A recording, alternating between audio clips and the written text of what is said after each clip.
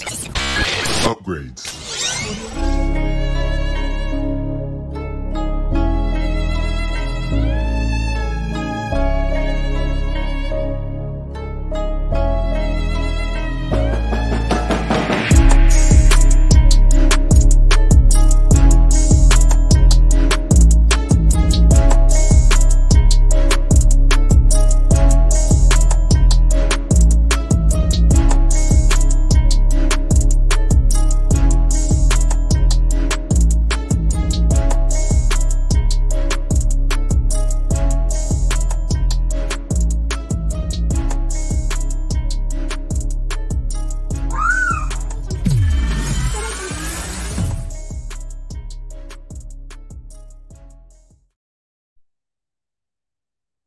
Hey, what's going on out there, everybody? This is Samuel Legge here representing Team JVS, here to give you guys another movie review. This is another anime film. The name of this is called The Tunnel to Summer, The Exit of Goodbyes.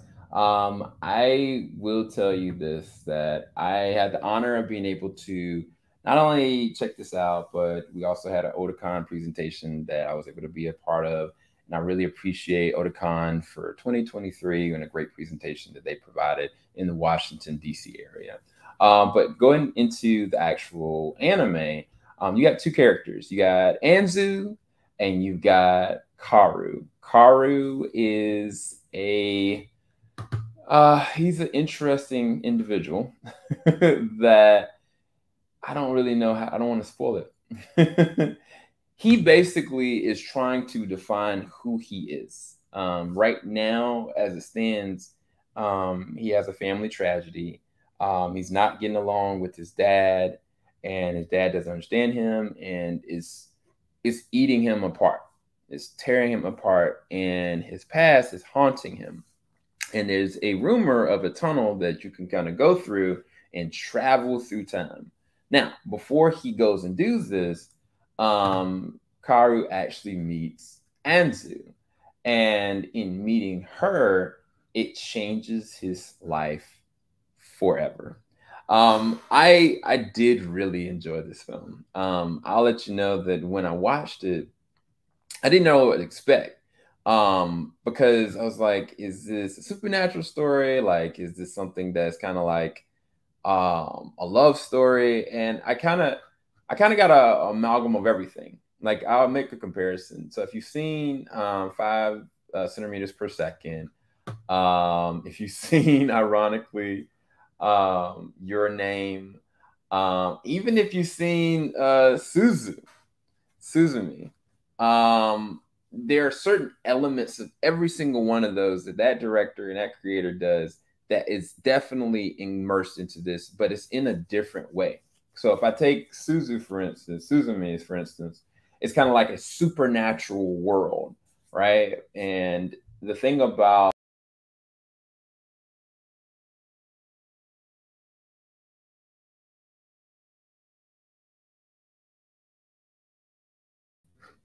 the comparison, I'm sorry, I had some technical difficulties. I apologize.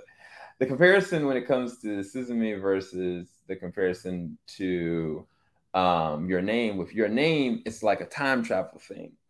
And with this, it's kind of an amalgam of the two. But the only reason why I brought up 5 centimeters per second is because there's also a lot of real raw tragedy and sacrifice when it comes to relationships.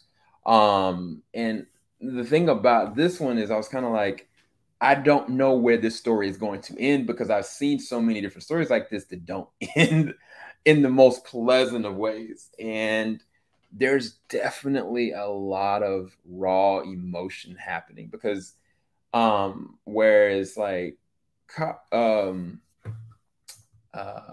I pronounced his name wrong. Kaoru is trying to escape everything. Anzu is not a people person. She doesn't know how to interact with people. Like, she kind of keeps to herself. She's really shrewd. She's really, like, the only person that actually understands her is Kaoru. Like, when she first gets on the scene, like, she's already like about to get into a fight. And that's just off of her demeanor and who she is.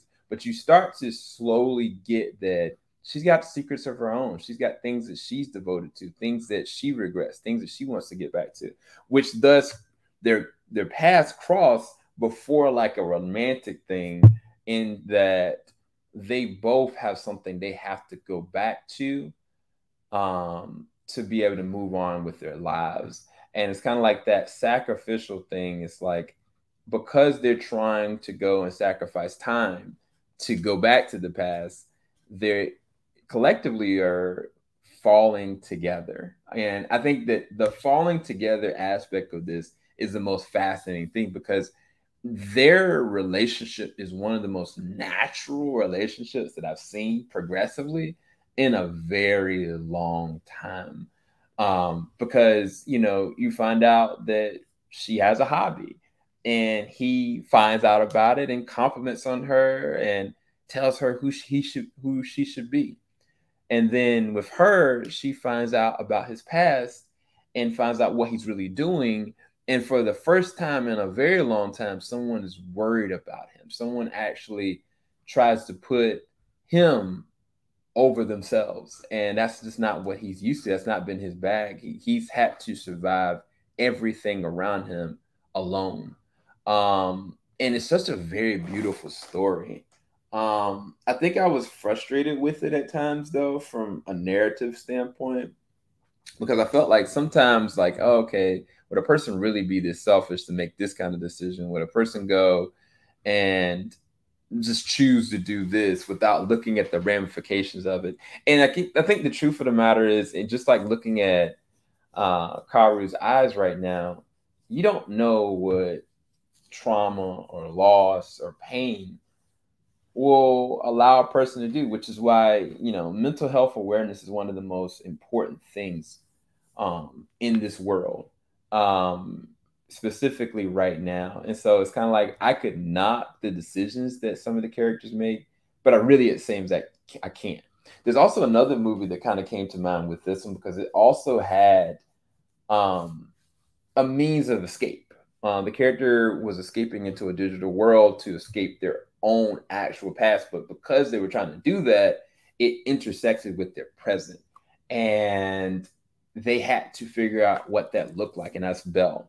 Belle is one of my favorite animes that came out 2 years ago, to be honest with you, though. But with that comparison, the tunnel itself is a huge sacrifice. It's not just an easy decision to make. It's an actual sacrifice. And when you really get to kind of see, like, I don't want to spoil anything. When you get the understanding of kind of how the tunnel works and what it does with time and what it does to them and what it does to everyone around them, it's so harsh. And at the same time, very real and raw and important. The animation for this is beautiful. I never thought that a scene like this would be like, oh, wow, it's a nice gesture. No, it's so much deeper than that. And that's a testament to the way they drew it. It's a testament also to the way they use storyboarding to bring this scene full circle in a specific way through time. And I think that this one that you're going to actually appreciate and actually love.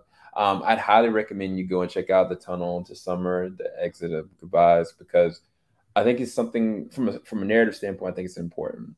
It will frustrate you. It is harsh at times.